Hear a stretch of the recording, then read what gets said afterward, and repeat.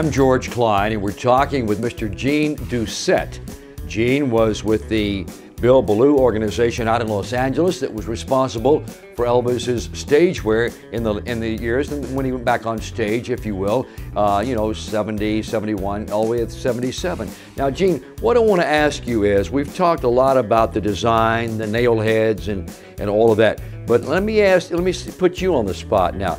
Do you know, did Elvis, and I think he did, I could be wrong, but I know why, he liked the high collar? Well, actually, the high collar started with the two-piece leather outfit that Bill Ballou had done for that wonderful TV special.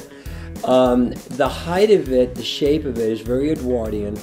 It managed to frame his face in such a way that it would cut right to his jawbone, bring down, accent his neck. He had a good neck, a good strong chin. And that particular cut collar framed him so perfectly that it was brought into all of the jumpsuits later on. Okay, now, the reason I ask that, I happen to be privileged to know that Elvis thought he had a long neck.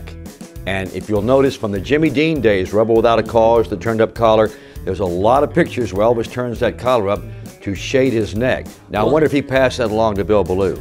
It's quite possibly. When you're designing for someone, and you're designing on a very personal level, the whole idea is the outfit that you design is there to support them, make them feel comfortable, make them feel at their best. Elvis had a very excellent build.